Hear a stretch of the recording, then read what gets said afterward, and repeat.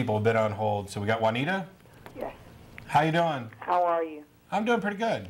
I was just tuning in to you guys because I always watch the station, and I listen to you. I listen to your conversations, and I think they're very intellectual. I think they're on a higher level than some people's learning and that some people's understanding. And I respect you. I respect you as an atheist and your experiences.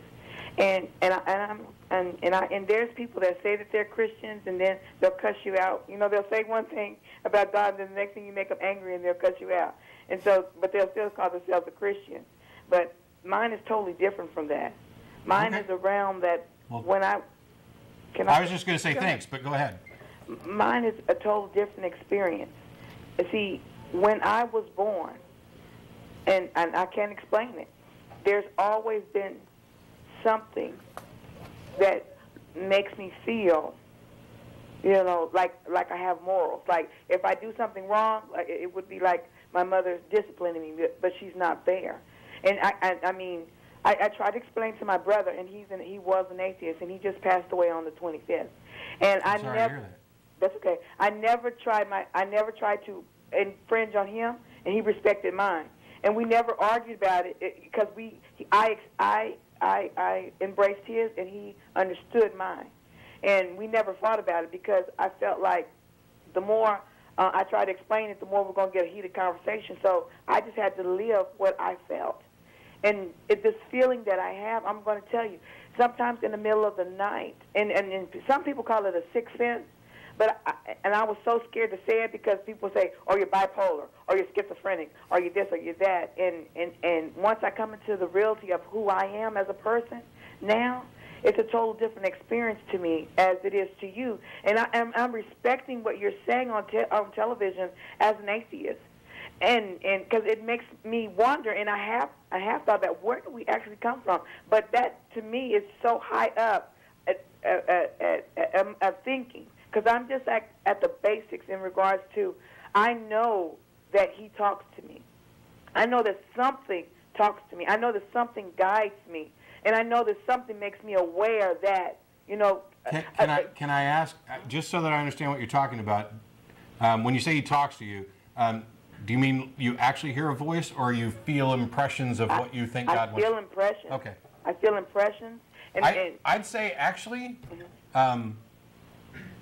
I don't see anything particularly abnormal about most of what you said. I mean, and that's why my brother felt also. You probably don't realize this, having not watched the show for a lot. But both of us were Christians for a great many years, and but you know what? I listened to you, and I became more understanding and more knowledgeable because I didn't want to argue. I just wanted to understand, and even that's what I wanted to do. I wanted to understand with my brother the way he was feeling, but I also wanted him to respect the way I felt. And that's how we were able to come together. And my experience was that I felt, and I can't prove it, but I watched my brother pass away on the 25th, and it was such a beautiful experience because as he passed away from cancer, I don't think that the cancer killed him, but I believe that he was ready.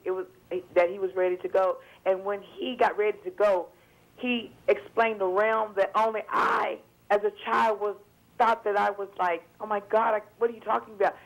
They're going to call you crazy. They're going to call you schizophrenic. They're going to call you better not say that. They're going to dope you up with some drugs. And what happened was it confirmed to me of my belief and my experience. And so therefore, there's nothing, and please don't get me wrong when I say this, there's nothing that you can say to doubt me now because I had that experience. And there's probably nothing I can tell you to make you feel different about your experience. But I'm telling you, I respect yours. Well, I don't know. You could give us evidence. I mean, I don't mean to be short with that, but it's not like my mind's closed. I'd never reject good evidence for something that's not the bullshit. I listened to you.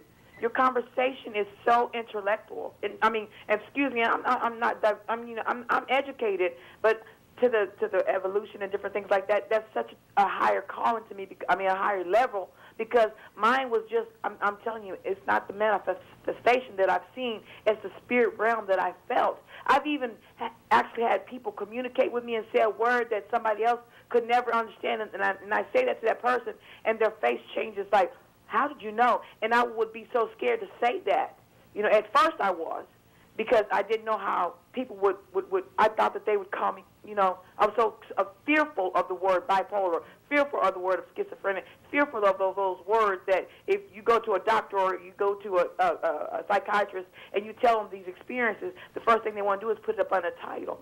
So I didn't do that, but I can see that I don't want to make you feel uncomfortable or anything. I'm not uncomfortable. I just really enjoy what you're talking about. I enjoy it because you're telling me from your experience. Right. Okay.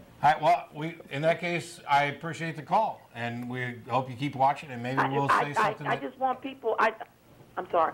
That's all right. No, that's fine. I just want people to understand that the difference between you and me is nothing. Is that you have an experience and I have an experience. And I was kind of getting angry at first because you were with the call and y'all was getting on this different evolutional, but I was feeling you and I was understanding you. But mine is totally that to me it's something that I know because it's been with me ever since I was who I was. Okay. Okay. And thank you so much because you really did enlighten me for today, and you gave me hope. And I feel my brother, I feel his presence. And even though he has his experience as an atheist, I have mine as a Christian. So thank you. Okay. Sure. Well, thanks, Juanita. Any comments on that one before we go on to the next one? The only comment that I would have on that, and you know, I appreciate Juanita's call, and I appreciate her wanting to, you know, just say, hey, I'm just trying to understand, and that's something that, you know, I think is helpful. The one thing I would put out to the information on that is to always remember that even though an experience might be real, does not necessarily validate the interpretation of the experience. Right. So while I would never doubt anyone's experience, well, as long as, you know, like along the lines of what Juanita's describing, I wouldn't doubt that. But I would caution that sometimes with more information comes a different interpretation of data. Yeah, and at the end when she said, you know, there's really not, the difference between us is nothing. Right. I'd say that if there is a significant difference, I'd say that that's it. I'm not going to, if somebody comes to me and says, I believe in God and it's all because of things that I've experienced, there's absolutely nothing I can say. I haven't had their experiences, and until I do, I can't possibly judge them, and I couldn't even know that I had the same experiences if I did, because we're different people. So you can't argue against that, and if your belief is because God talks to you or you've had an experience that you are completely convinced is God, there is no argument against that. That has nothing to do with reality or reason or evidence or anything else. It's a personal thing, and it's like we tend to rely on our. But it is an interpretation, like and interpretations can change. That's the critical part. I might interpret my spouse as being a loving, faithful husband, and then I find a receipt from a hotel room that wasn't where he was supposed to be this weekend, and suddenly my interpretation changes because I got different information or more information on it that made me stop and reconsider how I was interpreting this previously. And that's all I'm saying. When someone says, you know, hey, I don't have this type of information, and I might not have all the information you have, but I have this experience, my point would be go get some more information and see what the experience means the more you learn, because it can morph. Well, we're running short on time, and we've got callers I'm going to get to you right in just a second, I promise. As a reminder, we're going to dinner after the show, Threadgills on Riverside. The address will be up on the screen in just a moment. The show's over here in about 8 minutes or so, and we'll be down there around 5 o'clock. Any atheist or atheist-friendly person is welcome to join us, and that goes for all of our regular events, including the happy hour that I forgot to announce, partly because I forgot to go. But that's every Thursday at the Dog and Duck Pub at 17th and Guadalupe. That's up on your screen now. And as a reminder, next week, everything changes. We're moving to Channel 16. We're moving to 4:30 to 6.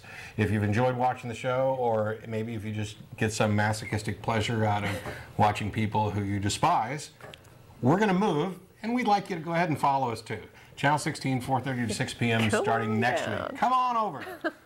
Whether you're calling to argue or tell us why you disagree. Or talk about ID.